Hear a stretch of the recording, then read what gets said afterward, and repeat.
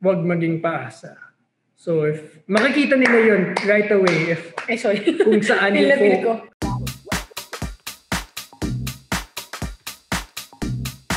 Are you guys ready to enter a relationship?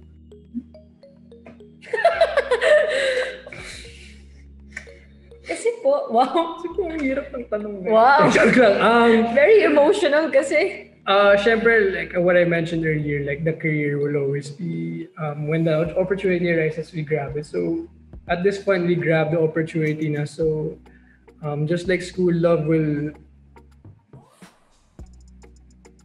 come and come again. You know, it doesn't mean like love is like it will be there 24/7, but eventually if God blesses you and the timing is right, love will present itself. But career wise, it will not present itself over time and again and again and again. It's just like one time you grab it, you take it. So Cassy and I were both in that very position, and syempre what comes with that is mga love interests and all that, all the kilig stuff, and I'm glad that we're going through all those stuff because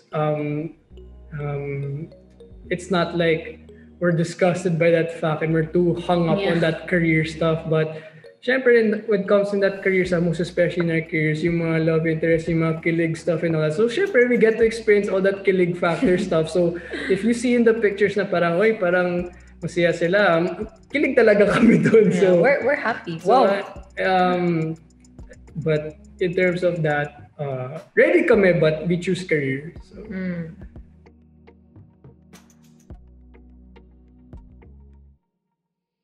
I guess yung number one rule ko is wag maging paasa. So if makikita nila yun right away if kung saan yung focus ko. So once makita na nila yung parang shucks, okay, focus si Mavy sa career niya. And then we won't have a problem na parang choose me or parang why are you choosing your career? There won't be a problem like that because it's important na huwag ka maging paasa. Sa mga paasa dyan, huwag ka maging galit na galit eh. Feel mo wow.